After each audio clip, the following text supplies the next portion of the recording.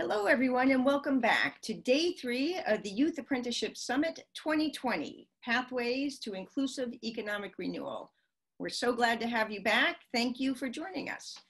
My name is Mary Alice McCarthy, and I direct the Center on Education and Labor here at New America. For those of you not familiar with New America, we are a nonpartisan, independent think tank dedicated to renewing the promise of America by continuing the quest to realize our nation's highest ideals. The Center on Education and Labor is a research, advocacy, and technical assistance program that's focused specifically on strengthening the link between education and economic mobility. The belief in education as a ticket to economic mobility and security is one of those highest ideals that's really at the heart of the American promise. Indeed, it is a cornerstone of our social contract, the idea that if you're willing to finish school and work hard, you can make it in America, no matter where you started on the economic or social ladder. But as we all know, economic mobility in the United States is declining and income and wealth inequality are increasing, even as more Americans are completing high school and going to college than ever before. And these growing inequalities are not spread equally across our society. Rather, they're mapping onto existing inequalities along racial, gender, and socioeconomic lines that have existed for some time and are making those inequalities even worse. So something's not working here. In fact, many things are not working, and they threaten our ability to really live our ideals and fulfill our social contract. There are many factors at play that are driving inequality and reducing economic mobility in the United States, but two important ones are these. A high school education is no longer enough to get the good jobs necessary for economic security in the United States. That didn't used to be the case. At the same time, our higher education system, which is a source of economic mobility, is still not able to provide a sufficient variety of high quality and affordable options that meet the needs of our much larger and diverse population of post-secondary students, many of whom really want more hands-on learning opportunities and opportunities to gain work experience. As a result, many young people in the United States are having a difficult time making transitions from school into careers and into good jobs and into careers, even as education becomes more and more expensive. It doesn't have to be this way. We can do things differently, and other countries have figured out ways to do this differently and to do it successfully, and to help many more young people transition successfully into adulthood. It's for that reason, because we want to better connect education and economic mobility, that we founded the Partnership to Advance Youth Apprenticeship, together with our 9 national partner organizations and with the generous support of an amazing group of committed philanthropies.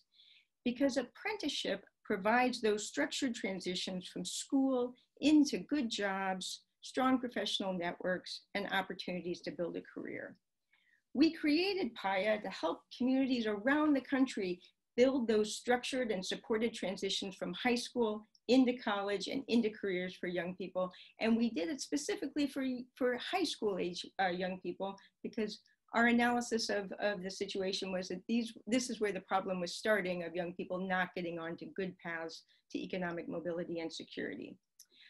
So here we are today in 2020, 2 years after having launched the Partnership to Advance Youth Apprenticeship, and we have a growing network and community and a growing set of communities that are engaged in this work and that seem to be growing by the day. It's really been quite something. So first, I just want to say thank you to all of you who have joined this effort. And congratulations on all the work that you've completed so far, and we look forward to continuing to engage with you in the future. I just want to provide a little bit of background on where we're coming from before I introduce our 2 keynote speakers of the day and say a few words about what we're going to do on this last day of the summit. I think you've been hearing a lot about the Partnership to Advance Youth Apprenticeship over the last 2 days. I just want to reiterate that it has been an incredibly successful effort so far that has exceeded our expectations. We started this work back in 2016 with a small research grant from the Siemens Foundation with the goal of trying to find out whether or not youth apprenticeship was something that might work in the United States and whether or not communities might be open to it. What we found was that through our conversations with young people, with their families, with school administrators, with employers, was that something had shifted in the United States, and this idea of better connecting learning and work was resonating in ways that really that was really striking, right? And so we went ahead and launched the partnership in 2018, and that was when the rubber really hit the road, and we would know whether or not this was an idea that really was really speaking to the needs of American communities. When we launched our first grant competition, expecting a few communities to respond, and got over more than 200 responses to our request for grant proposals. Since that time, we have been working directly with a small number of communities, and we built the PIA network to continue engaging the over 200 communities that were interested in engaging in youth apprenticeship, and making sure that we kept them connected to us and to one another and to all of our national partners. And one of the big themes that I've heard over the last 2 days is that we have even more communities wanting to join that network, and that there was always this question of, would this network even work, and would this work continue? And here we are, and it is not only stronger, as strong as it was back in 2018, it's actually stronger and growing, even in the midst of a pandemic. So I think you already have heard from a number of people today why we think this work is more important than ever in this time when we're on the cusp of another deep and potentially deepening recession. We believe that we don't have the answers, right, to the, let me just, this is the second time in the 21st century, which is now only 20 years old, we find ourselves in a deep and potentially deepening recession, a recession that once again threatens to hold back a generation of young people. And I think it's fair to say that we don't know how to stop a virus, and we don't know how to stop the next recession, but we do know that a well-established youth apprenticeship system will help young people weather these crises better, and that we have both a moral obligation to that for these young people and to our economic future to build those systems. So thank you all for the work that you're doing to build these programs. They couldn't be coming at a more important time. So today we're going to kick off our events with two incredibly impressive executives and thought leaders in the field. Anne-Marie Slaughter, the CEO of New America, and Barbara Humpton, the CEO of Siemens USA and the chair of the Siemens Foundation. I'm just going to quickly provide a little, pardon me, you can see I'm, what's my notes here. Anne-Marie is the CEO of New America, which, and she is also the Bert J. Kurtstetter University Professor Emerita of Politics and International Affairs at Princeton University. From 2009 to 2011, Anne-Marie served as the Director of Policy Planning for the United States Department of State and was the first woman to hold that position. And prior to her government service, Anne-Marie was the Dean of Princeton University School of Public and International Affairs. Barbara Humpton is the President and CEO of Siemens USA, as I said, and also the chair of the Siemens Foundation. Prior to joining Siemens USA, she was the Vice President at Booz Allen Hamilton, and prior to that, a Vice President at Lockheed Martin. So we have two incredibly impressive women executives who've risen to the top of their fields, and I think it's fair to say have unique perspectives to offer on career advancement, economic mobility in a time of rapid technological change, and the particular challenges and opportunities we face in this moment. So with that, I want to turn it over to you, Anne-Marie, for what I know is going to be a really great conversation. Thanks.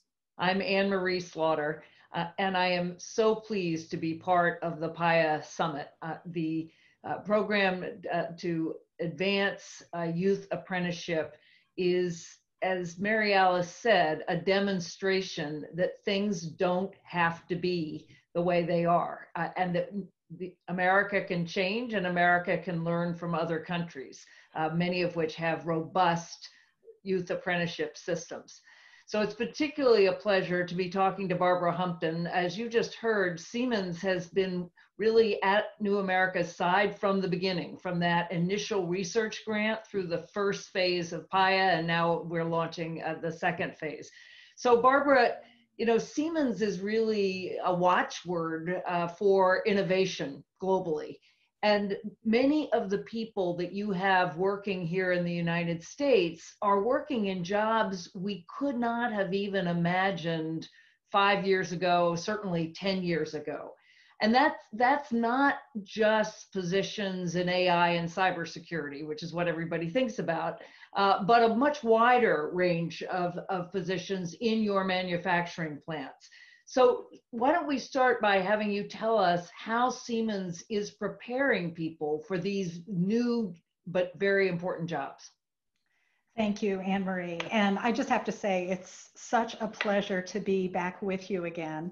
I don't know if you remember, the last time the two of us were in the same room was at the Munich Security Conference, sitting on either side of Madeleine Albright. What a thrill! You know, great conversations just before all of the realities of the pandemic affected all of us. And I'll also say hello to the audience. I had the pleasure of being with you at the launch of this fantastic partnership. And I have just been so inspired by what has happened in these last 2 years. And this really does parallel, Anne-Marie, as I say, does parallel what's been going on inside the Siemens Corporation. For those who aren't familiar with Siemens, we are a company that was built to serve society. Siemens has been focused on technologies in every one of the industrial revolutions. And this fourth industrial revolution of bringing infrastructure online, the digitalization of everything, is absolutely in our wheelhouse. So we've been busy working in fields as diverse as healthcare. We spun out Healthineers a couple of years ago, and you've seen them active during the pandemic, working on testing for both the virus and antibodies. You've seen then also energy. Our energy team, which was just recently spun off, has been busy keeping the lights on. And then meanwhile, in buildings, we've been working on helping building owners manage their buildings so people can come back with confidence. And in manufacturing, helping to ramp up production of everything from PPE to medical devices to the goods and services we need every day. So it's been a busy time, and it is a time of transformation that's going on. And so our focus inside Siemens has been twofold: this concept of lifelong learning. I think what we've seen is that technologies are changing so fast, markets are changing so fast, that there is no way that anyone can expect to earn their 4-year degree, come out of college and be ready for a full, career without some strategy for staying engaged in lifelong learning. And the second thing is, we're focused very much on this digital transformation that's happening. It used to be that if someone was coming into the manufacturing environment, what they needed was some experience in, some know-how in how to use their hands in a, what I'll call, a machine technology, et cetera. Now, yes, we do still need to use our hands, and we also have to know some degree of either programming, data analysis, a potential working with technology and alongside technology. And so the whole field of mechatronics has emerged. So the idea of lifelong learning married up with this idea that we're going to have the injection of new skills in our overall learning programs. That's how we're looking at it today at Siemens. Thank you. And I will say, as someone who was a professor for many years, I still have many mentees. I have two sons, one of whom still in college, the other just out. And I tell all of them that if you are in college, that's just your first degree, right? That it will not be a world in which you get your whatever level of education you get, and then that education is over and then your job starts. Quite the contrary. It is learning and earning mixed, which means some folks, for instance, who don't go to college or who start in college and then stop out and then get a job, it is this interwoven process for the rest of their lives. And it doesn't always have to mean school either, exactly as apprenticeships are. You can learn on the job, you can be certified in many different ways. But Barbara, you have actually really been a leader in making sure that Siemens and the whole private sector is actively investing in strategies to prepare for the workforce of the future. That you can't just be kind of passive consumers of workers who've been trained the way you want them to be trained. You have to get out there and engage in all sorts of training programs, development programs. Do you think that message is catching on? Do you think other companies, in addition to Siemens, are hearing you and sort of joining a more active coalition of efforts to try to themselves shape the workforce of the future? I do think that's happening. I do think that's happening. And you ask yourself why? Well, it's partly because we're actually inventing the work of the future as we speak. And there's this recognition that, that companies have an important role to play in first informing educational institutions about the art of the possible. What's coming over the horizon that institutions can and should be embracing as part of their curriculum. And then likewise, we understand that it's incumbent on us to ensure that we've got workforces who are ready. And so, you can look across, especially across the tech industry, you'll see huge investments in certification programs, opportunities for people to follow some course of learning that will result in a credential that says to users of that technology, this individual is prepared. That's something that's emerged in the last decade or so, and it really is having an impact on the way we interact with the future workforce. But I'll go one step further in why Siemens is so committed to especially igniting an interest in STEM and really striving to create what we sometimes talk about as middle skills, right? The not white collar, not blue collar, but new collar jobs. What we're finding is that our customers need to have a workforce that understands how to use our technology. So rather than simply offering training internally to our own employees, what we're looking to do is open up our books, make non-proprietary knowledge available so that educational institutions of all kinds can help us prepare not only our workforce of the future, but our customers of the future. That's really interesting. I hadn't thought about that. Although if you think about even retail employees, say at an Apple store, they've got to be able to really demonstrate and be totally comfortable with the technology. They're not just they're selling, but they're selling the product in ways that are more than obviously an exchange of transactions. Does that mean, do you think that companies like Siemens will stop advertising for jobs in terms of degrees required and rather skills required? Because I'm mindful that Michael Crow, who's the president of Arizona State University, he sits on New America's board, he says high school makes you a learner, college makes you a master learner, and graduate school makes you a universal learner. But the point is, he's not thinking so much about degrees, but rather how much you've learned to learn. And then, as you say, you could advertise simply for those who are certified in a whole set of skills. Yeah, there's a lot of dialogue right now about the concept of stackable credentials, right? The idea that I don't care where you get this knowledge, but the fact that you have this knowledge is what's important to me as an employer. So, at Siemens, we're a job creator, and we have to think about our jobs in terms of what are the core skills that are necessary to be successful in this job. And for far too long, companies like ours have used a bachelor's degree almost to stand in place of the real credentials we're looking for. And I love that framing of learning to learn, being a master learner, a universal learner. But I think we are entering a phase when we can be much more specific about the true requirements of the job and therefore what credentials are required.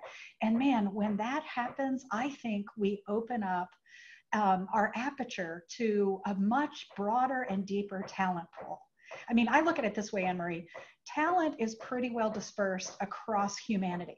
Yeah. And we're trying to get the top talent into our organization. And if we put this artificial layer of thou shalt have a 4-year bachelor's degree in between us and talent, it prevents us from reaching the truly diverse and rich array of talent that we could be drawing into the organization. So yes, we are making this effort to understand the underlying true qualifications that are needed and advertise our jobs that way.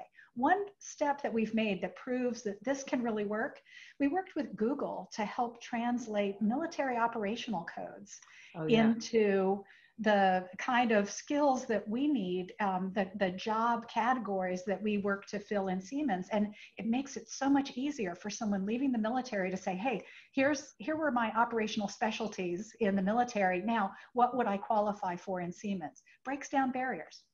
I've seen things similar ideas with homemakers, women who have been at home, where essentially the work of managing a household with children, and it's an enormous logistical capacity to begin with, and you can break down a number of the things that a woman or a parent who's at home does every day and translate those into the kinds of skills that are needed on the job, which again does open up a whole range of talent. I couldn't agree with you more. America desperately needs to tap our own reserves of talent, and we've put many of the barriers in place that prevent that. But so Barbara, you're not only a president and CEO of Siemens America, but you're also the chair of the Siemens Foundation. So you wear a philanthropic hat as well. And we're delighted that you're going to be investing in the next 2-year phase of PIA, where we see ourselves as the catalyst for youth apprenticeships across the country, and the time is terrific. But as you think about this from a philanthropic point of view, what are you trying to accomplish with your grants and your philanthropy strategy? Yeah, thanks. The Siemens Foundation really is dedicated to igniting that interest in STEM and creating the workforce of tomorrow. And it's a focus that one of my predecessors really helped to drive. And I'll tell you that laser-like focus has really helped us to have impact. David Etzweiler, who's the president of our foundation, the CEO, and also Crystal Bridgman, an expert in this field, have been instrumental in helping us understand how we could truly make a difference with, what I'll say is we're not the richest foundation in the country, right? When we make an investment, we really want it to have reach and for it to generate results. And what we've seen right from the get-go is that there is real strength in partnerships. So this initial investment that the Siemens Foundation made in PIA was intended truly to be that seed that would allow New America and PIA to branch out, identify the right network of partners, and create a platform. And let me just take one moment and draw a parallel, because what you all are doing is phenomenal. And I like to think of it in terms of what's been going on with the digital revolution that's been sweeping the world. People ask the question, what makes our digital platforms so powerful? And the fact is, they enable other people to create value, right? It's no longer about creating something and selling it.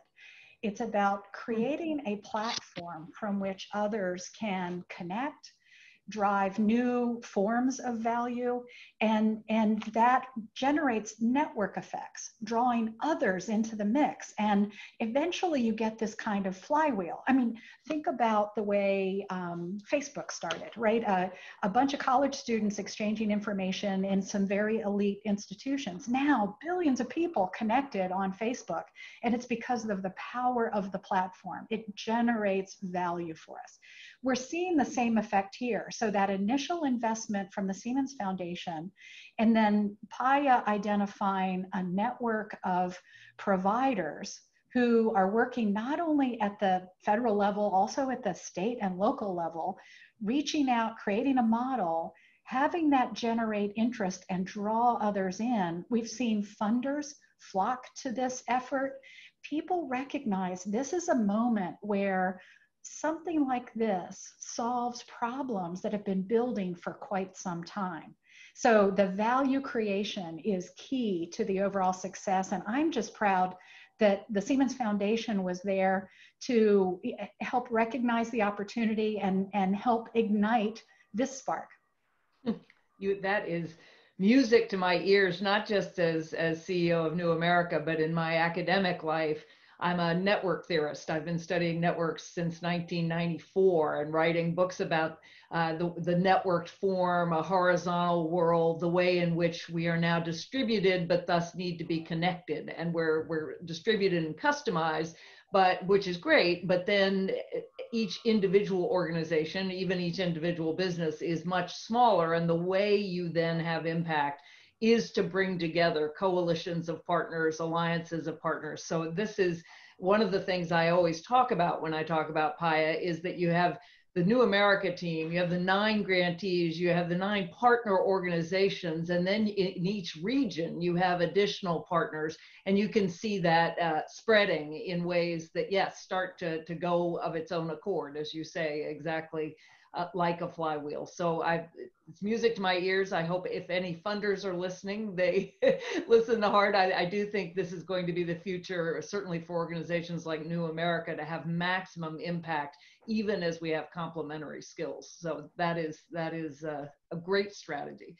We're going to turn to the audience questions before too long, but I do want to ask you a little more about the darker side, as many workers perceive it, and indeed employers perceive it, of this 4th industrial revolution, of the digitization of everything. And we're seeing it with COVID right now, where there were all these frontline workers, these essential workers, but many of those jobs, like stacking grocery shelves, just to take one example, are likely to disappear. And where things have been closed down, employers are going to start making the kinds of investments that improve efficiency, but take away a whole layer of jobs. So what do you say to people who say, the future is going to be automated, there's no room for me? Yeah, well, let's see. Let's start first of all with the whole premise that robots are going to take away our jobs. I will just tell you that it's false. It's false thinking. Yes, automation is going to change the way we work. But I look at it this way: from the first time a human picked up a rock and used it as a tool, tools have changed the way we work. It's elevated the role of the human. And this round of innovation that's going on right now is no different from every prior round of innovation that we've dealt with. What will this artificial intelligence, the robotics, what does this bring to us? It brings the ability to actually remove certain kinds of tasks from the work that we do.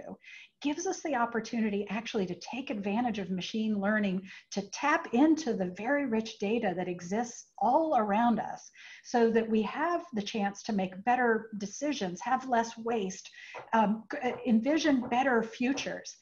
This is one of the most important times in human history, and we have this opportunity, especially in this year of COVID, when we've experienced such intense disruption, to pause and ask ourselves, what is the future we want?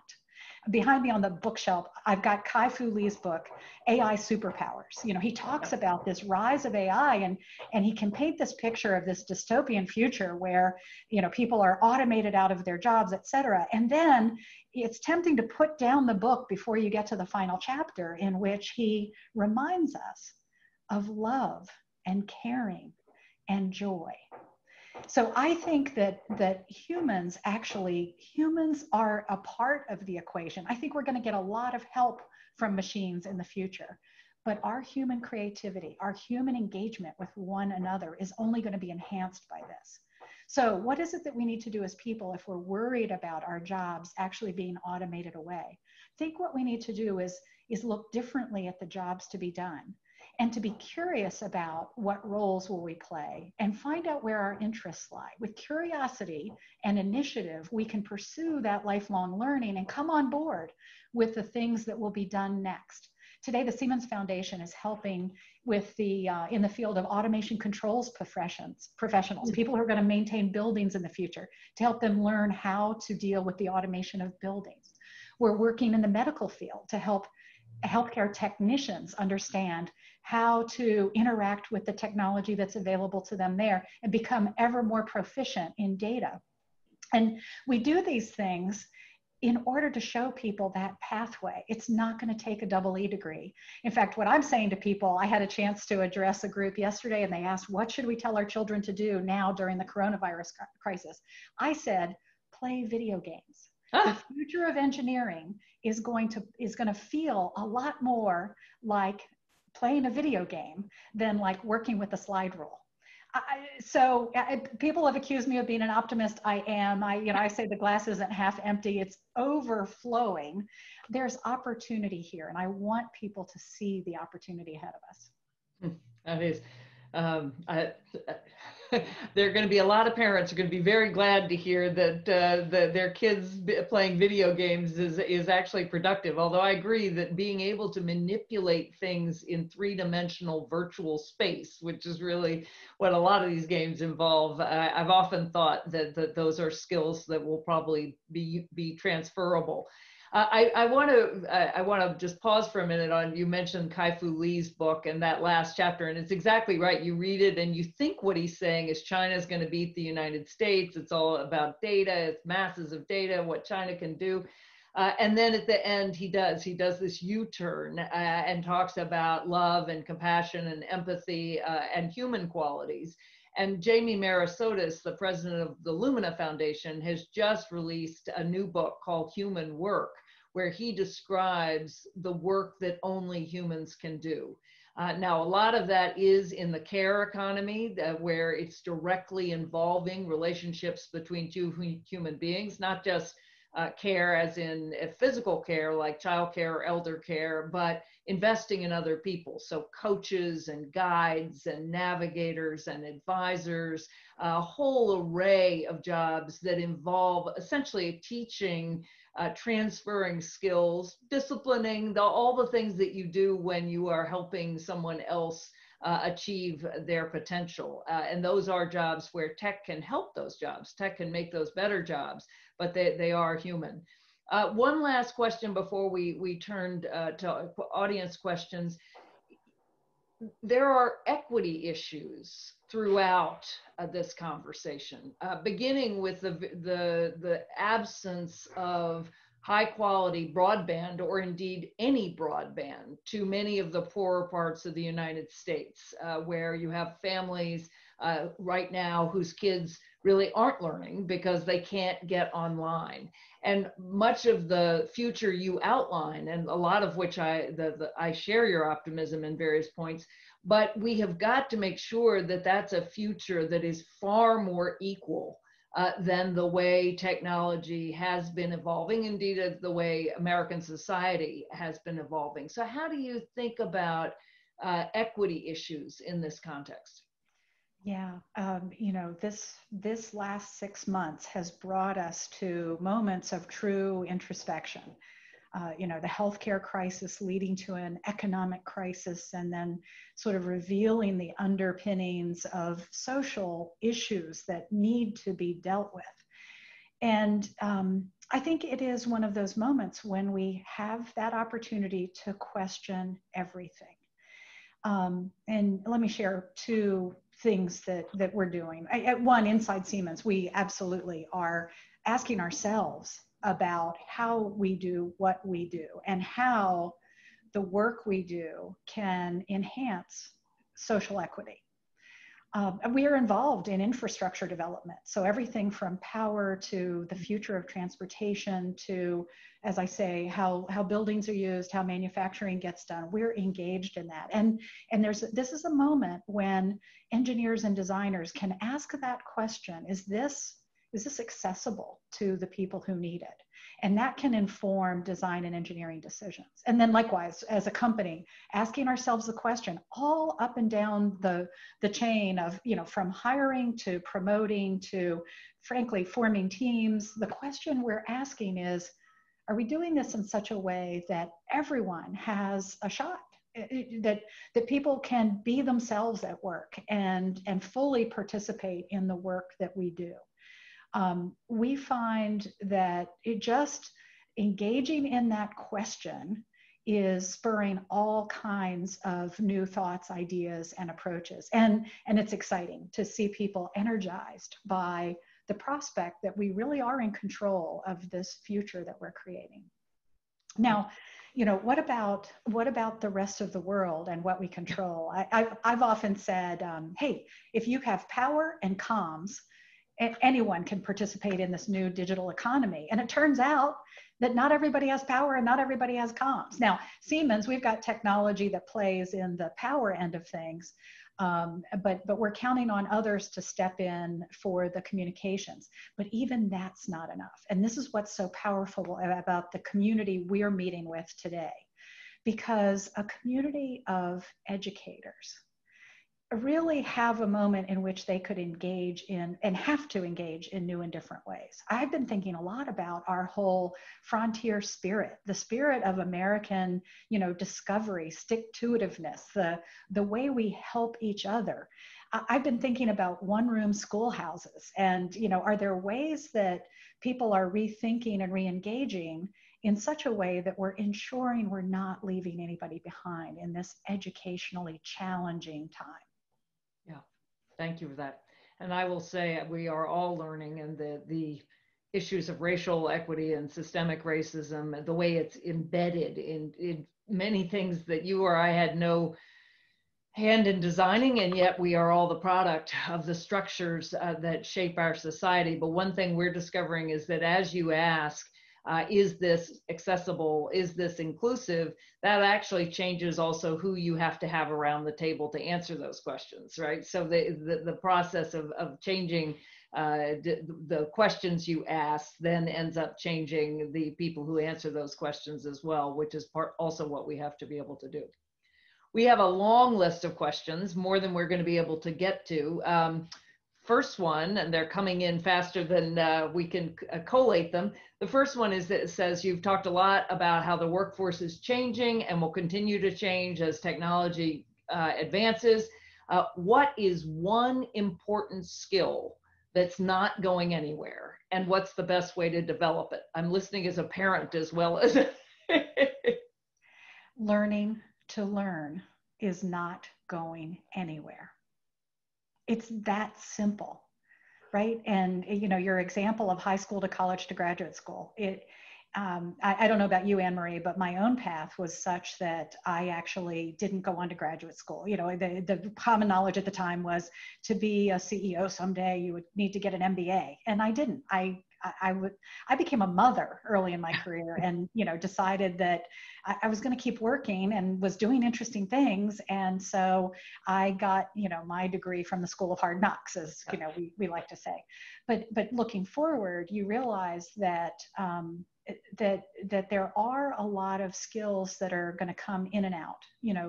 When I first went to work, I was learning how to program in a programming language that is totally obsolete now. But learning how to think about programming, that's with us, and that'll stay forever. Yeah, it's interesting because it has a lot to do with cultivating curiosity and courage. Those two things together, because of what holds us back from learning often is fear of failure, that we're not going to know how to do it, we're not going to do well at it. So there's so much work on grit and kind of determination and persistence.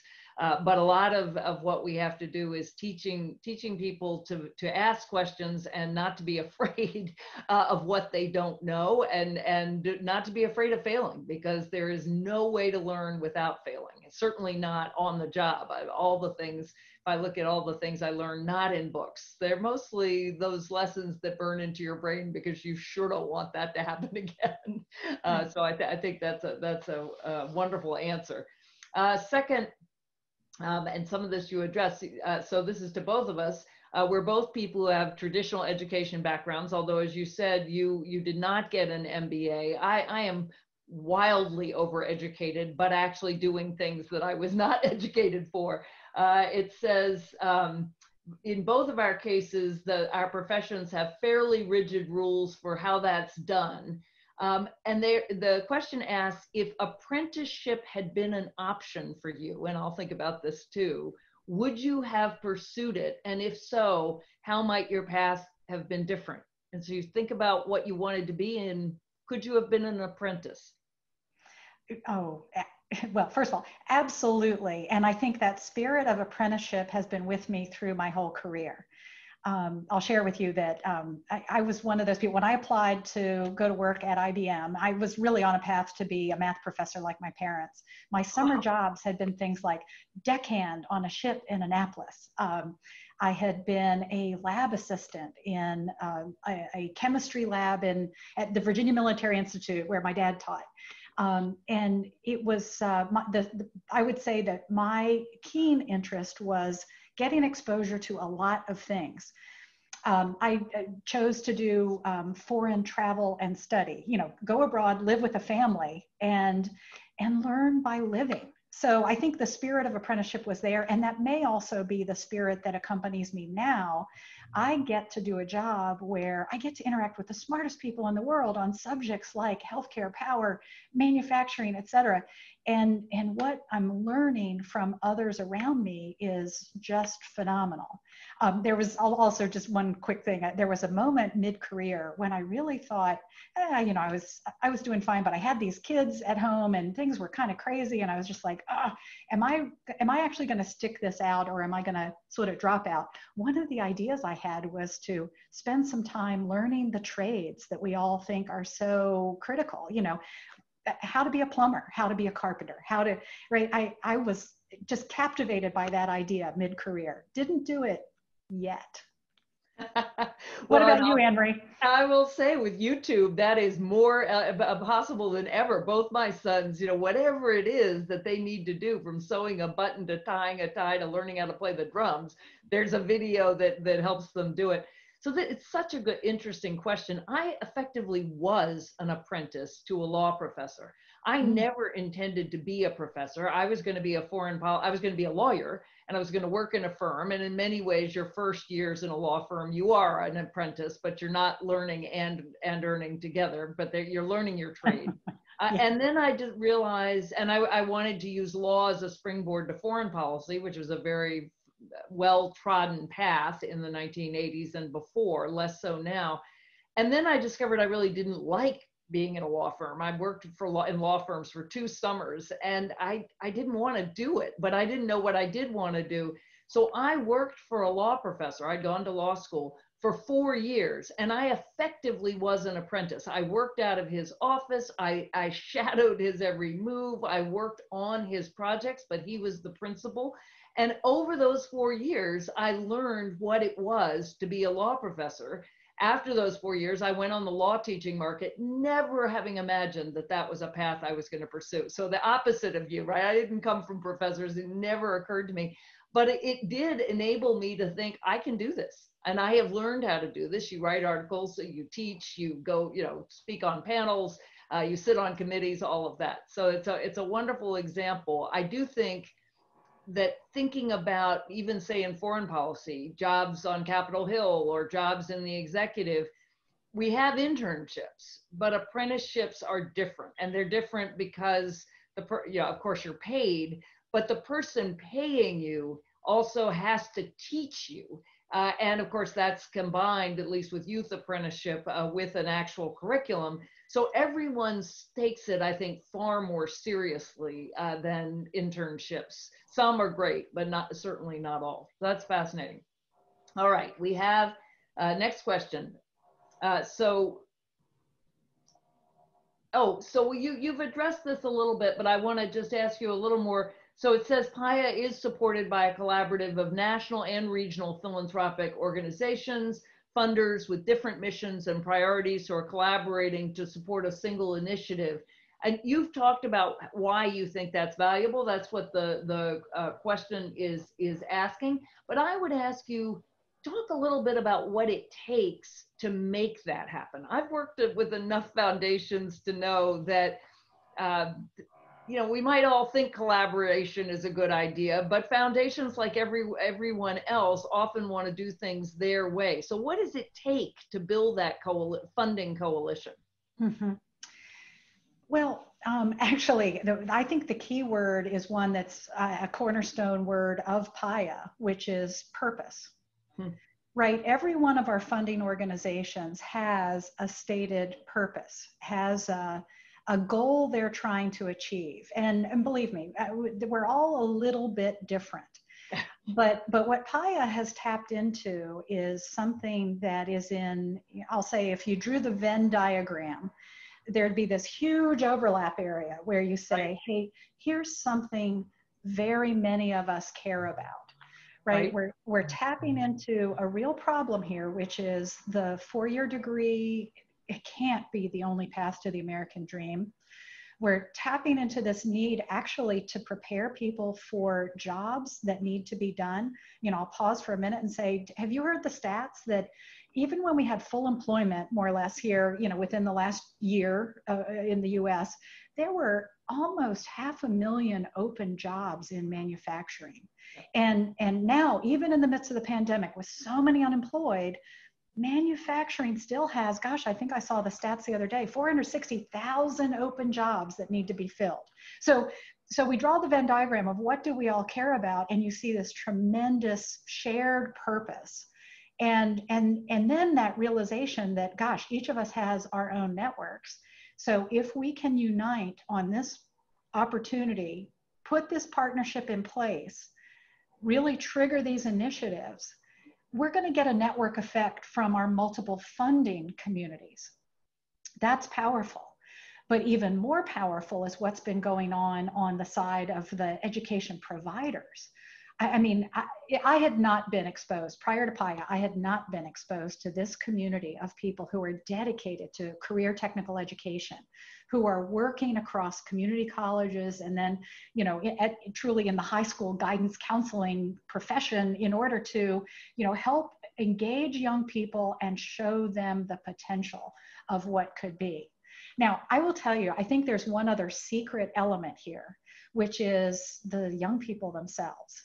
And I had the experience recently of hearing from Governor Reynolds of Iowa. She was describing the work that had been done there on youth apprenticeship.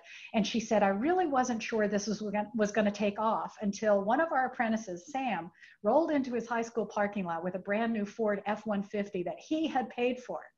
I heard of a story of one of our participants in South Carolina, just outside of Charleston, the first in her family to basically buy a house before she turned 20, right? It's giving young people the economic means to start off their lives, not from a position of debt, but from a position of earning their way along. It's just so powerful. So I think that is what is the value creation we're seeing.